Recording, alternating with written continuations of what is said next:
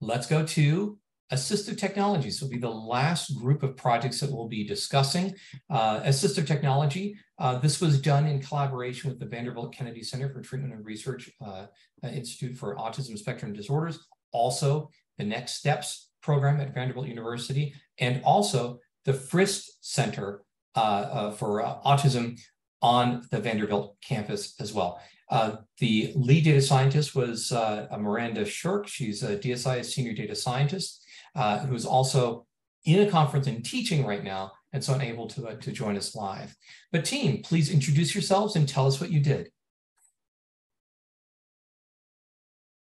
I'll go ahead and share my slides at people.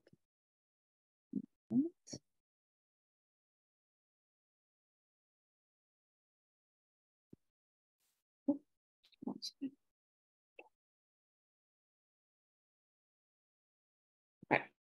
So as Dr. Spencer-Smith mentioned, this is a large amount of projects for assistive technology. And so the first one that we're going to start with will be job coach question and answering. So I'll pass that off to Manu and Ricky. Yeah. So I just want you guys to recall back to the time that you first got a job and the acceleration of receiving the job offer letter, the anticipation of your first day, and then the overwhelming flood of information. From figuring out where to park, to understand your role, or to identifying the right person or specific questions, and everything felt like a maze. Now for students or the new hires with an autism spectrum, these challenges can be even more amplified. The nuances of workplace communication, the verge of unfamiliar routines, and the sensory overload can be particularly daunting. But imagine if during those initial days, you had a personal assistant right in front of you, one that knew everything about your new job and could instantly answer any questions you had. No more waiting for replies, no more uncertainty, and no more embarrassments. And today I'll be happy to introduce the job coach question answering tool. So this project this year is a continuation of the project last year from DSSG 2022. As we all know that this year, GPT-4, ChatGPT is a real game changer as compared to previous large language models like BERT-based models. So previously, users were required to upload documents, and the model itself was hosted on AWS, requiring heavy infrastructure. Our aim is to make the model easily accessible to both developers and users by providing predefined prompts. So additionally, we acknowledge that the previous model occasionally generated hallucinated answers, plausible yet incorrect answers, and we are committed to addressing this issue with greater care. And I think GPT-4 is doing pretty good for that. So our goal is to improve the model based on the challenges we have identified last year. Not we, but like people worked on this last year. And here is a general project pipeline. First, we have decided to leverage ChatGPT as a primary tool, I guess GPT-4, instead of Claude, Bard, or Poe. So GPT 3.5 should be sufficient to handle most situations, but of course, GPT-4 is better. Then we did a lot of prompt engineering to test which one works the best, both best for neurodivergent groups and best for accuracy of the answers. We also have multiple evaluation rounds and testing, and we finally selected one best prompt and created our repo guidance for people. So now Min will talk more about the prompt and the guidance in greater detail. Yeah, in developing these prompts, we underwent several evaluation stages. And first, we pinpointed the typical questions a new hire might ask, such as inquiries about conduct of behavior and or where to eat lunch, because lunch is important for everyone. Sample evaluation sheet on the left showcased some of these questions. When tested and scored the GPT's response for clarity, accuracy, and suitability for autism spectrum students. After several evaluations, we introduced a new employee handbook to challenge our prompts even further. Our refined prompt positioned GPT as a job coach and catering this specifically to the students on the autism spectrum, and we emphasize a brief job overview up front and prioritize clear, direct language. However, after a few tests, we found the response could be a bit lengthy, and hence we eliminated any unnecessary greetings or added text. And importantly, to avoid any misinformation, GPT was guided to admit any uncertainties and redirect the user to a supervisor when it doesn't know any answer to it. Then we have created a step-by-step instruction on how to use the job coach assistant on our README so that it can be easily followed by the students. First, we provided a preset link that already includes prompts and ready to use. And second, when students simply click and continue the chat, they can upload the handbook.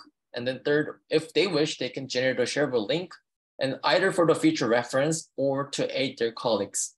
Lastly, it is ready to go and students can ask any questions they have about the job.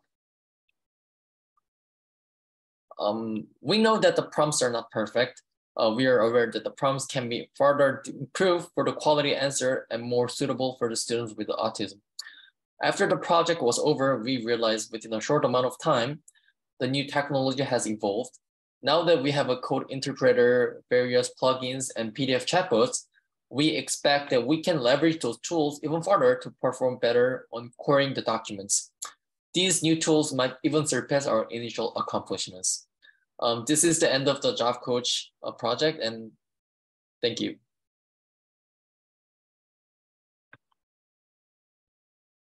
All right, so next we're going to move on to the email tone transfer project. Within the context of the realm of professional interactions, it is increasingly apparent that a notable proportion of electronic correspondences, specifically in the form of emails, do tend to exhibit a certain proclivity towards superfluous and gratuitous verbiage, thereby rendering them unduly verbose and conspicuously lengthy. Now I know what you're all thinking. What in the world did he just say? Yeah, the gist of it is that the professional world is full of unnecessarily wordy emails. While some of us may be able to digest these emails, for those who are neurodivergent or even those who just don't speak English as a first language, it can be a lot more difficult to do that. With this in mind, we wanted to create a way to kind of cut through the flowery language that people tend to use when writing more formal emails and just show the important points, what the email is meaning to say in very blunt terms. It was only natural that we just do the reverse as well and provide a tool to generate a professional email from basically just the message that the user wants to convey. Luckily, there is actually a pre-existing service that helped us.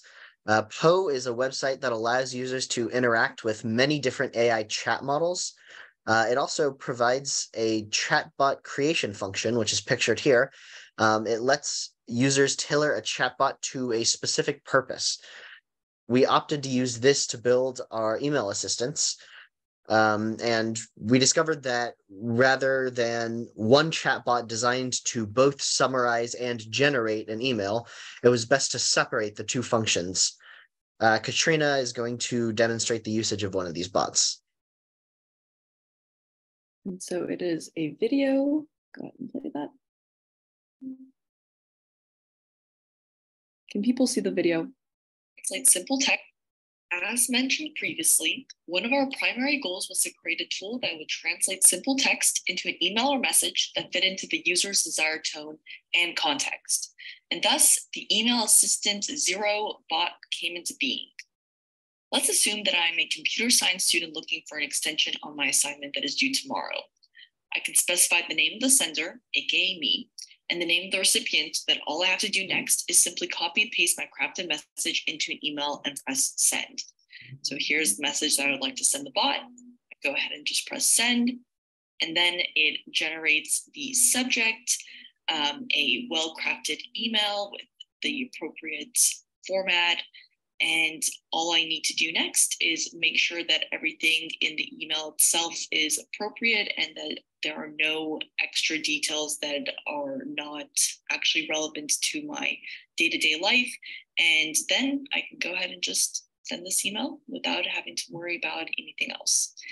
This tool also extends to multiple other arenas of life, whether you're looking to send a more casual message to a friend or a colleague, or looking to apply for a job or schedule an interview with a recruiter. It has multiple functionalities as long as you ensure that you provide as many details as outlined in the chat prompt, which can be seen right over here. So making sure that you specify the name of the sender, the name of the recipient, the relationship, the primary subject, the intended tone, and any additional information that you see fit.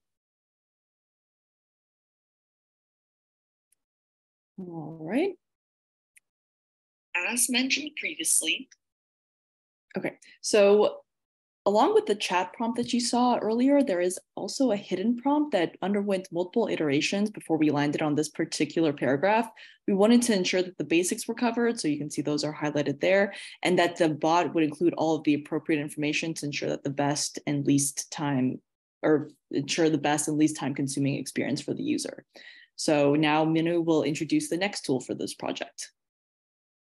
It would be like exactly opposite situation, and someone has kind of explained the situation I was in. Like as an internship, I have experience of receiving a flowery email that never quite get to the point, and but are polite, and at the same time it's not entirely clear.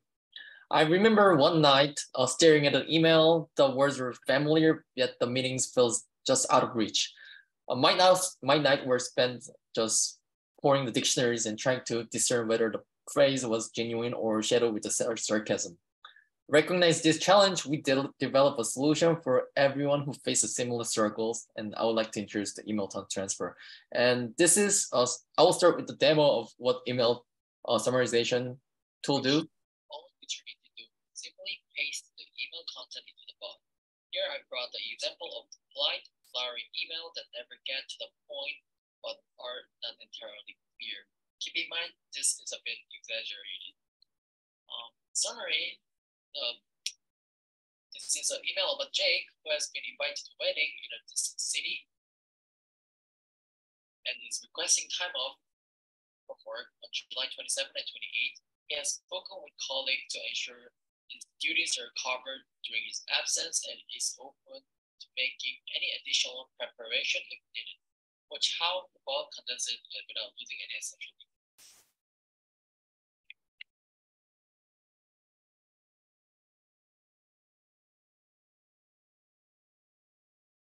The output is summarized, easily understandable text with all the essential information. We see that Jake is requesting for the time off of July 27 and 28 due to the wedding he's attending in their city.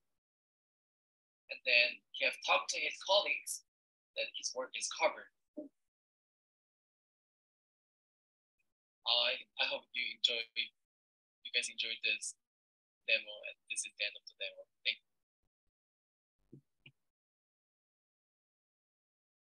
Yeah, that was a little demo, and I would like to explain what is under the hood.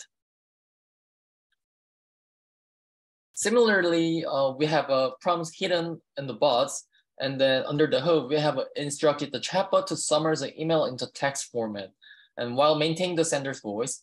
And then when testing the prompt, we saw the chatbot generating an unnecessary sentence like greetings and closing remarks, and we specifically instruct to exclude those, and printing out the easily understandable in everyday language to do the task.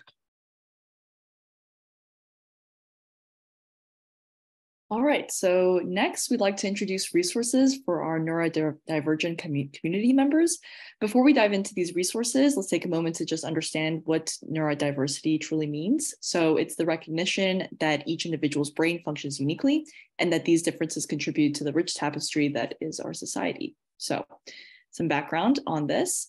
While our initial goal for this project was really to create a sentiment analysis bot that could recognize the tone of an email or message, in our brainstorming session, however, we discovered a robust tool called Goblin Tools. And so if people have not explored that yet, it is great, but it had already implemented this functionality better than we could have.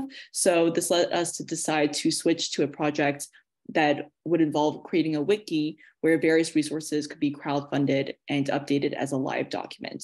So that's what we're going to be discussing today.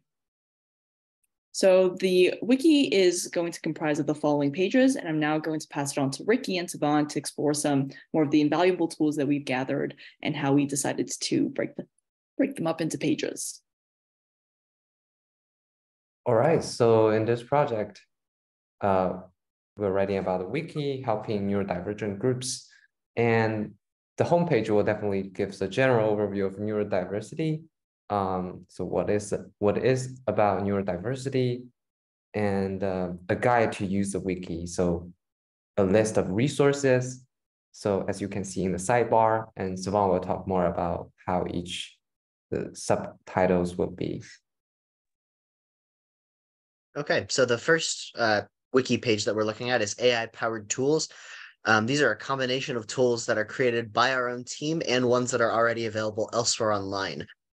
Some of these may be targeted towards neurodivergent people, but a lot of them can just be useful to anyone. The next page is neurodiverse communities. It directs users to various organizations that have made it their focus to assist neurodivergent people by offering resources to strengthen their skills in the professional life. They have resources with information to educate the public, and there's just much more. Can't get into it all. The career training education page contains a very long list of resources, all related to education and professional life, and specifically tailored towards neurodivergent people. And the social skills page is kind of the complement to the career training education page. The resources here are generally more useful in social or casual settings as opposed to professional or education settings. Because this project was relatively simple, we feel that we've accomplished what we set out to do. From here, there are really two main things to do. We need to add more resources as we encounter new ones, and relocate the entire wiki to be hosted on the Frist Center for Autism and Innovation's website.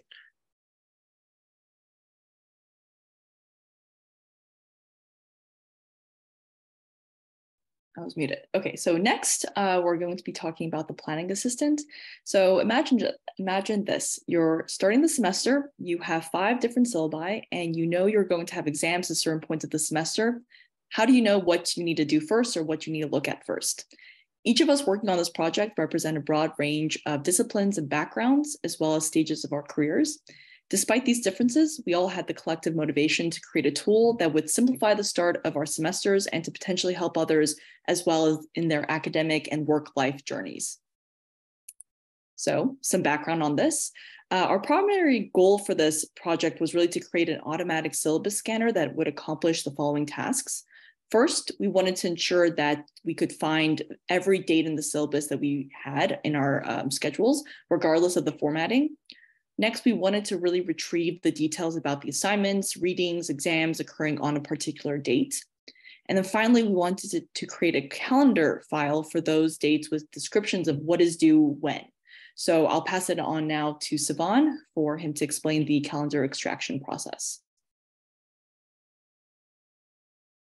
Yeah, it's actually, it's really nice. So not only can we have a syllabus be uploaded, pull out all of the dates, and tell you what to do on that day, we'll also provide a file for the user to download, and it'll automatically put these class events into the calendar.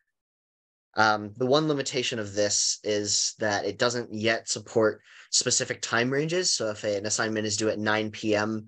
or 11 p.m., that's all the same. It's just everything is a full day event. Here is an example of what these events can look like. So on Thursday, November 18th, the syllabus mentions that assignment 7 is due. The subject of that assignment is the pre-analysis plan. It is an individual submission, and there is a data analysis workshop, and all of that is reflected in this calendar event. Now a demo from Eleanor. Hi, everyone. So this is just a quick demo of the Pipeline Planning Assistant Notebook, which I'm just going to run through briefly, all the functions and the libraries that we use and how the user will actually interact with this on the back end. So the first thing that the user will do is upload their syllabi. In this case, I just uploaded one syllabi, which was for a political psychology class I took back in 2021. The next thing the user will do is install and load the necessary libraries. This next function here, we used AI-assisted coding, and Myranda especially helped tweak this and perfect it to extract the dates from the syllabi because we had issues with the prompting to extract. From there, this function will create a pandas data frame from the extracted dates and events. And then as we'll see here, when you run that function, you will actually get a list of all the dates and events from the class. And I've already gone and run this whole notebook just to make this recording as quick as possible, but running through the rest of this, this is actually using LangChain and OpenAI's capabilities to actually get the context for the events. And so to make the ICS export more helpful and have more context for the user. But the runtime on this function is still about 4 minutes, which would just be too long for the purpose of this demo. But essentially, again, you would just insert the file path and then run this function, and you would get another data frame, which would be more comprehensive. And then this last function here is to actually export the ICS file. Again, we use AI-assisted programming for this. Essentially, what it does is convert every date in the pandas data frame to date time format. And then from there, it uses the ICS module to actually create an ICS file. And then when you actually run the function down here, it will download, and it downloads to your local drive in Google Colab or your Colab drive. So it does not download directly onto your local drive. So what the user will need to do if they're working with this backend pipeline notebook is actually go in and download this file. And then from there, you can import it. And as you can see here, this is an example of what one of the assignments would actually look like. And so, yeah. Hi, everyone.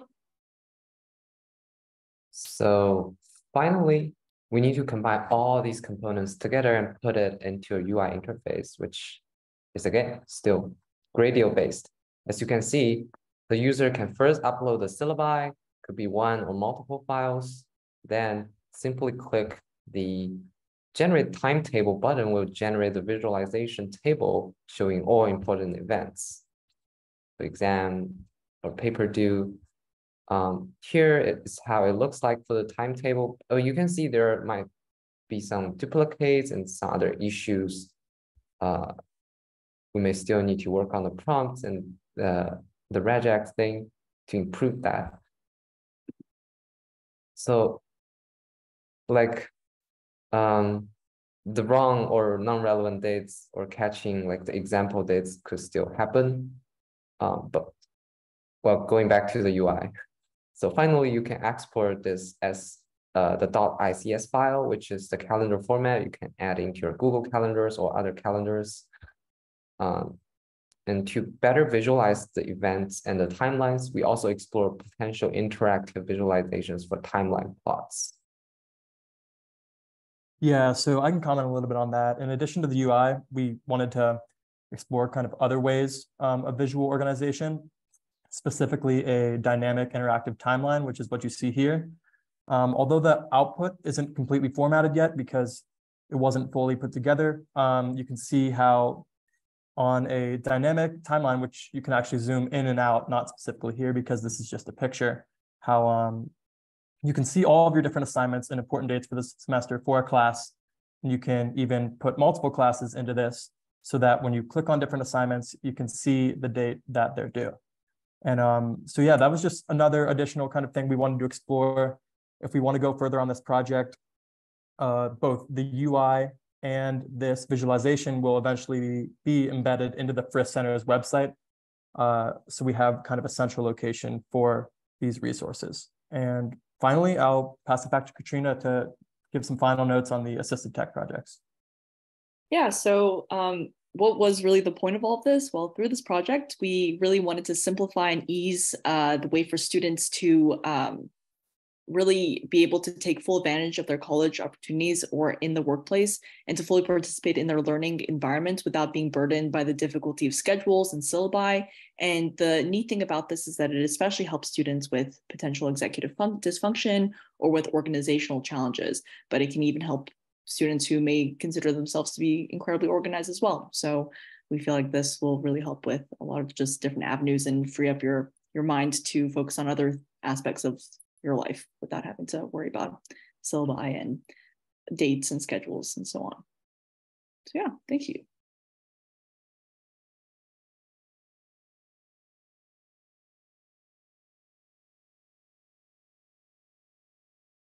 Fantastic.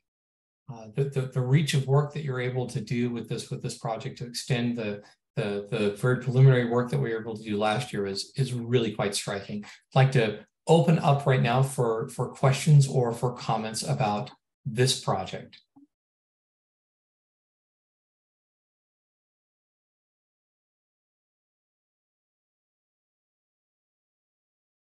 I'll make a comment about the project. The preliminary work, a lot of the exploration of the preliminary work last year was actually carried out by one of our Next Steps interns. So the Next Steps is a program at Vanderbilt University to provide a college experience to those with developmental delays or perhaps on the autism spectrum, but things that would actually keep them out of being able to take a full course load. But this is meant to provide much more of the experience.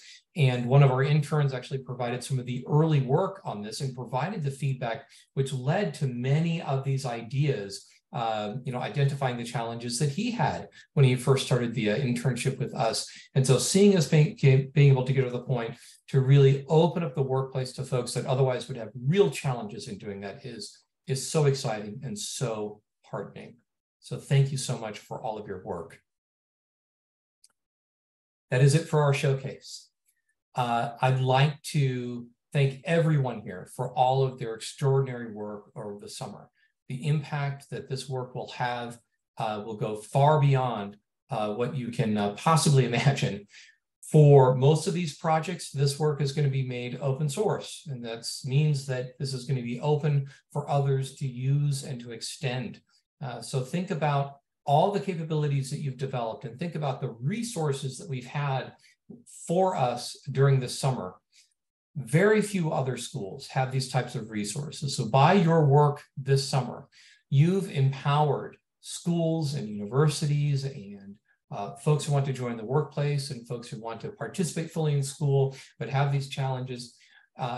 Young readers who can do better for their entire life because they've actually had excellent dialogic questioning, instructors that will be able to use AI in their classrooms.